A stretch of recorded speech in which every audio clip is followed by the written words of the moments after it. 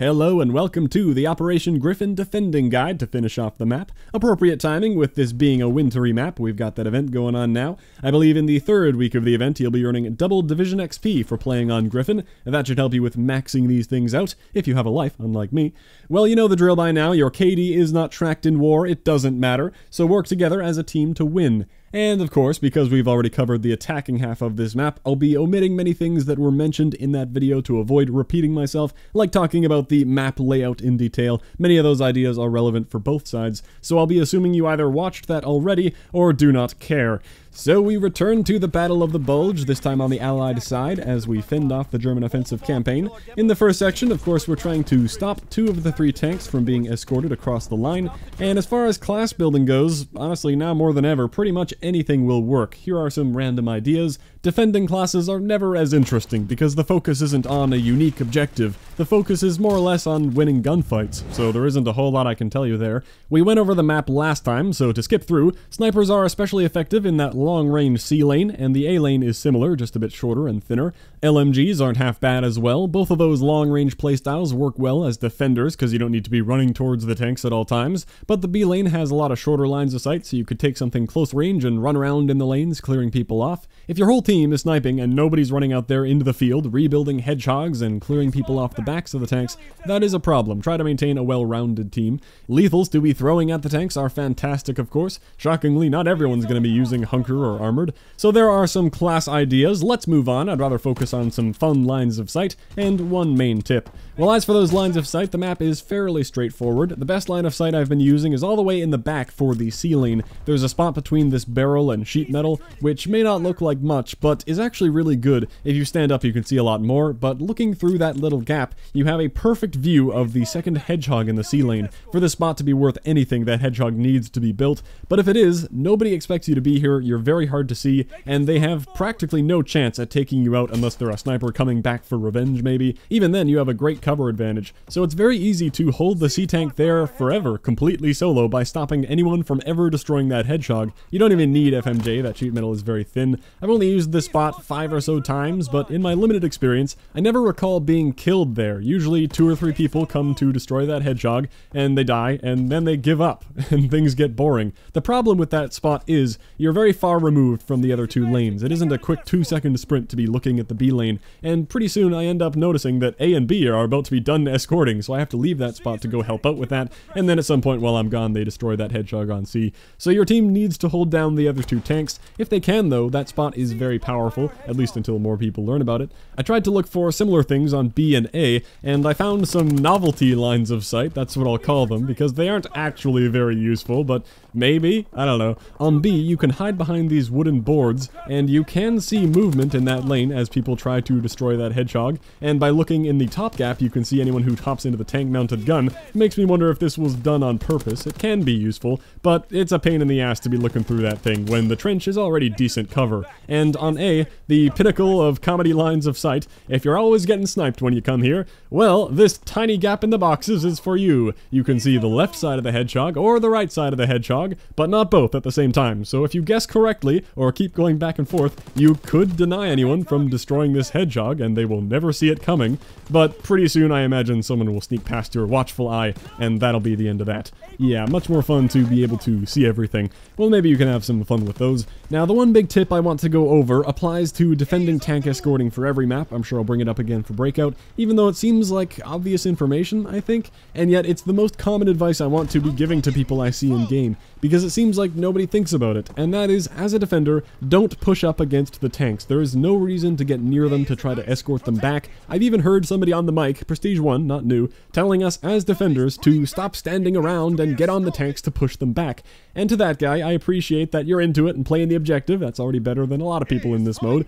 But the tanks will roll backwards at the exact same speed, regardless of if you are on them or if they're left completely alone. And I'm sure most of you watching assumed that was the case, but I can show you the test of that I did. I pushed the A tank all the way to around 90%. If you're curious, the time it took for tank A to go from 20% to 70% was 14.4 seconds. I'm using that percentage range so I don't have to worry about the acceleration and all that, and because I'm measuring 50%, you can double that to about 30 seconds to get an idea for the full escort time. When the tank rolled back, back all alone from 70 to 20, it took 34 seconds, and when a defender pushed it back from 70 to 20, it took 34 seconds. No difference, as expected. I know the icon changes color, so it feels like you're doing a good thing for your team, pushing the tanks back, but you aren't pushing them back at all. Sorry. The only thing you're doing is showing the attacking team with a big red icon that there is a defender on this tank right now, which is giving them a huge advantage in that fight. They will throw their grenades at the tank to clear it off, they can pre-aim and pre-fire you to get you off the tank,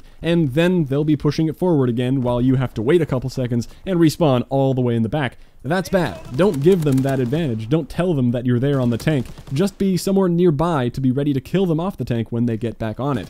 So that's what I wish I could tell everyone. You're only putting yourself at a disadvantage when you touch the tank like that. Even if they're currently pushing it forward, don't rush into the tank and make it contested, then try to win the gunfight, because you've just let them know you've arrived, it's fight time. Try to flank around the outside as much as possible, and then take them completely by surprise. Clearing off the tank and letting it retreat is much more valuable than the tiny amount of percentage you might save by making it contested first, especially if you end up losing that fight because of it and the tank continues forward. The only exception to this rule is, of course, when the tank is about to reach an objective. Then it is absolutely a good idea to dive into it, keep it contested at all costs, maybe stay prone in front of it while your team tries to fight off the attackers. That's when contesting the tank is obviously valuable, when you cannot let it get any further. But in every other scenario, I don't recommend it. Sorry if that wasn't exactly mind-blowing information for you, but based on what I see in game, I think making that one change to your playstyle would help a lot of people. So that's about all for that objective. Let's move on and fall back to defending the fuel. If you happen to have a mine on you, those are always fun to drop down on retreat, catch them when they least expect it, and I usually just retreat to this position on the barrels to deny people using that drop down route. That's pretty fun. Your class doesn't have to change much. You could swap out a grenade for a mine or something like that, or maybe the good old satchel charge. In the attacking video I showed the double breach maneuver. Well, how about the reverse double breach maneuver? That's always a fun one. Here's an idea for an LMG class. I rarely highlight one weapon, because you can use anything you want and things may get rebalanced over time, but I love the Lewis personally. It was my favorite gun in the beta next to the STG. Feels like the Modern Warfare RPD with the low recoil 3-shot kills. You don't need an LMG, but the name of the game here will be shooting through these buildable log walls. Something that again isn't secret information, but surprisingly not a lot of people do. Even without FMJ, they are very easy to shoot through with anything but a shotgun, and it's also very easy to listen for that sound. That sound that should awaken something deep inside every war mode player. That sound. Oh, don't know what came over me there.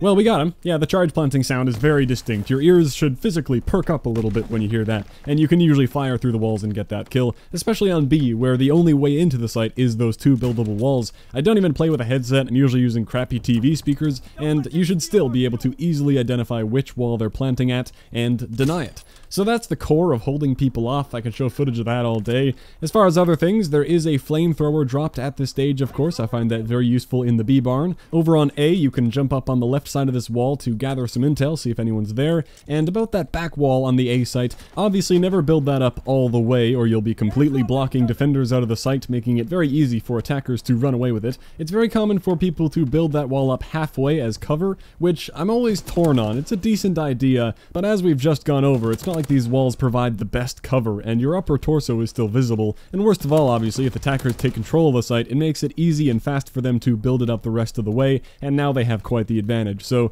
I don't know, maybe better to just go prone and protect it that way. If somebody builds it up halfway, I'm obviously not going to destroy it. It's not a bad idea, but I usually don't build it up myself. For B, I don't have any mind-blowing advice, just remember to switch up your position all the time, go behind the fuel, go into different corners, keep the walls built of course. You could even go outside the barn, and even if you don't have a line of sight on the fuel, you could wait for somebody to start taking it, because speaking of sounds, the sound made when people are grabbing the fuel is very loud as well.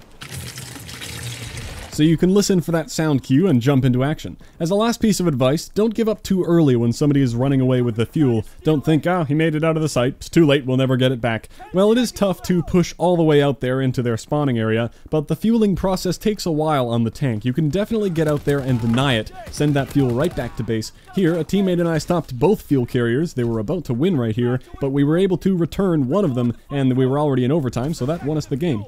If they get through that though, time for the final stage of preventing tank escorting once again. So I really don't need to talk about any new classes. You can use whatever you want to use, same type of deal as the first stage. It's good to have some close range people swarming around the tank, and there's also some long lines of sight, especially towards the bridge, where sniping can help out. As I covered in the attacking half, the key to this stage is realizing that the lines on the tank escort bar are not arbitrary progress lines. They represent key points where the map will change. Spawn points will get pushed back, and the tank will not be able to fall back past that line. It acts as a checkpoint, not that it really needs to, because once they hit that line and the spawns get pushed back, it's very easy for the tank to make progress. And again, as covered on attack, this 41% line is going to be very important for defenders. I always find it to be the easiest place by far to hold them off for a long time because of how the spawns are positioned. Defenders spawn much closer than attackers here, so if you're roughly evenly matched, you should have an advantage as a defender. The key to holding this choke point is maintaining control of both sides, the barn side and the log pile / road side.